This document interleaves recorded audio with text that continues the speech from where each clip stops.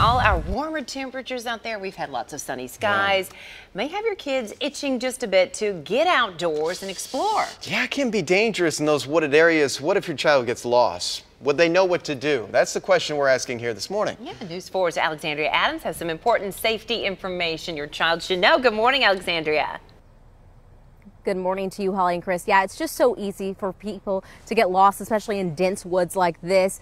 Just a couple weeks ago, a couple girls out in California got lost in the woods, but they credit what they learned in 4-H and what their parents taught them for helping to save their life and be able to be rescued. I actually had the opportunity to speak with the Tennessee State Park Chief Ranger, Shane Petty. He's been with them for about 24 years. He tells me that he and other teams across the state do more than 100 searches a year for folks. Petty also leads the Hug a Tree Survival Program. Now, this is a national program that teaches kids how to survive in the woods if they ever became lost. Petty says the best ages to start learning these skills is around 6, but says even some younger children are capable of learning these safety skills.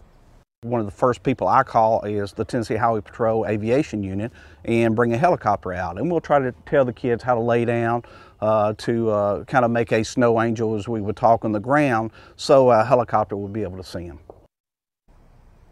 And one other thing I do want to show you is this really cool trick that he taught me. So you probably have some foil in your kitchen right now. If your kids are choosing to go outdoors and explore, take that piece of foil, make an imprint of their shoe. So if in case they got lost, those rescue crews could find them a little bit easier because you would have an imprint of their shoe there.